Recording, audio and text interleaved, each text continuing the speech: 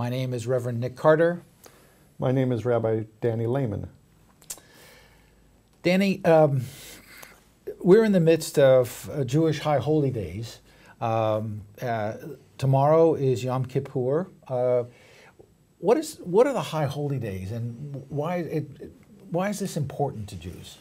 Well, this is actually the middle of the 10 days of repentance, which start with Rosh Hashanah last week and culminate in Yom Kippur tomorrow. So it's really a 10-day process of repentance, introspection, forgiveness, and Yom Kippur is the Day of Atonement. It's actually a day, while solemn, that also has the side of it which is quite joyous, because there is a conviction and a belief that God will in fact forgive us for our sins, especially those sins between humans and God.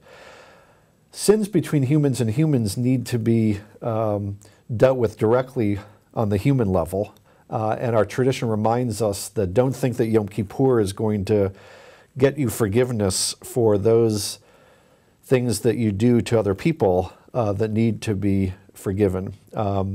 And so I want to ask your forgiveness, Nick, for anything that I might have done this past year. There's a tradition that we ask forgiveness from people leading up to Yom Kippur, so that we're not relying on Yom Kippur as the source of forgiveness for those sins that we have to ask forgiveness from our fellow I'm human humbled beings. by that, and I forgive you, and I guess I have to turn around and ask for your forgiveness.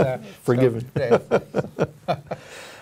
Tell me, now, one of the images that is associated with this time is that God has a big book in which God records things.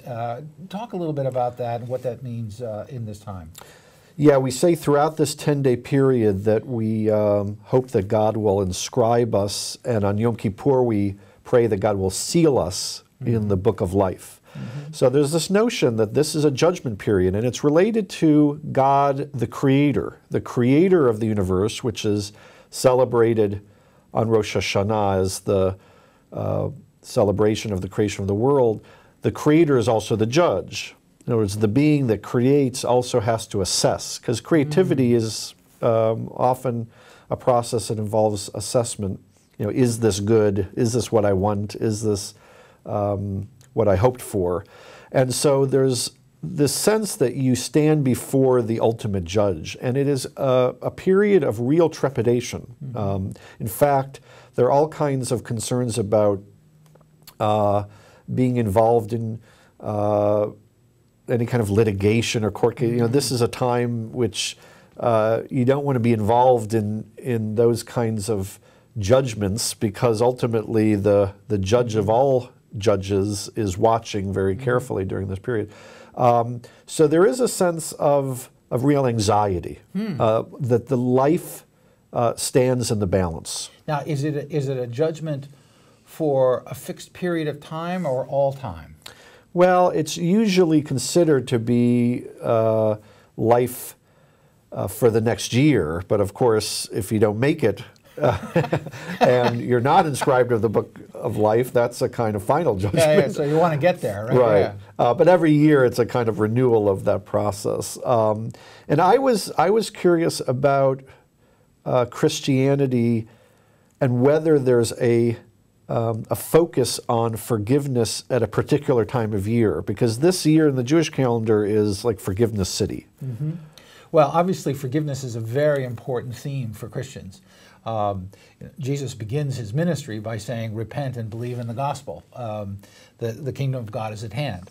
And consistently through his teachings and preaching, forgiveness comes up time and time again. In the Christian calendar, particularly in terms of an observance, the time of reflection, penitence, is usually in Lent. Before Easter. Before Easter, the 40 days, add Sundays, 46 days before Easter.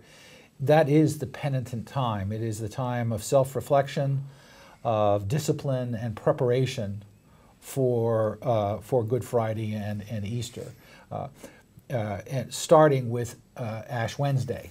And of course then Shrove Tuesday just before that, which everyone knows in terms of Mardi Gras and those sorts of things. But then there's the beginning with Ash Wednesday, a real sense of beginning of introspection, and forgiveness becomes then a major theme in the midst of this, of seeking some form of reconciliation. And is there a expectation that people actually forgive one another in a formal way? Not in a formal way. I mean, we do, every time we pray the Lord's Prayer, we say, forgive us our debts, right, as we forgive those who are debtors. Right. So it is a weekly recitation, or for some practicing Christians, even more often, some will say the Lord's Prayer every day. Yeah.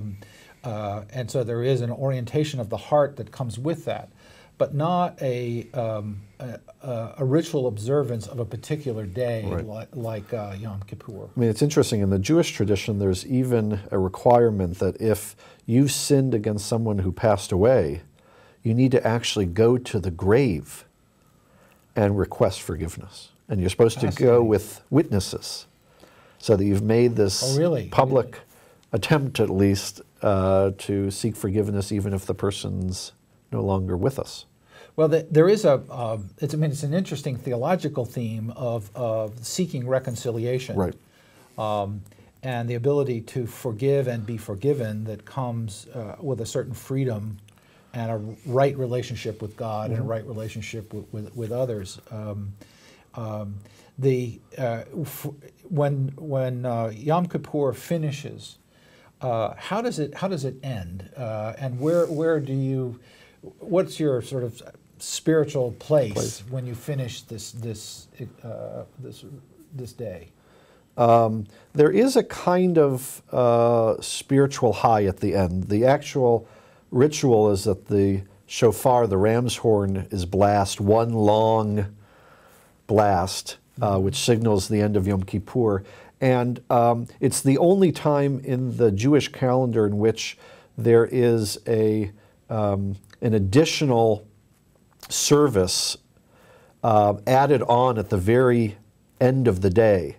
It's the only day that has this extra service, and the service is called Ni'ilah, which means the shutting of the gates, the locking of the gates. So right before the gates of repentance and atonement are closed, right before that, you have this surge of kind of religious energy, and you have this whole service that culminates in saying, the Lord is God, and Hear, O Israel, the Lord our God, the Lord is one. You have these declarations made sort of at a high-pitched voice, and then the blast of the shofar, and that ends the service on this kind of almost jubilant feeling that we've made it, and that God is a forgiving God, and we will be inscribed in the book of life. Wonderful. And then there's a break fast. It's a 25-hour fast, so it's one of 2 fast days in the year that have a whole day of fast. And is it complete fast? Complete. No drinking, no eating, nothing. No water? No water. Oh. Yeah, which is not as hard as people think. Yeah. Especially for those of us who have reserves. Yes. Well, thank you, Danny. Thank you for joining us for this session of the Rev and the Rav. We look forward to having you with us next time.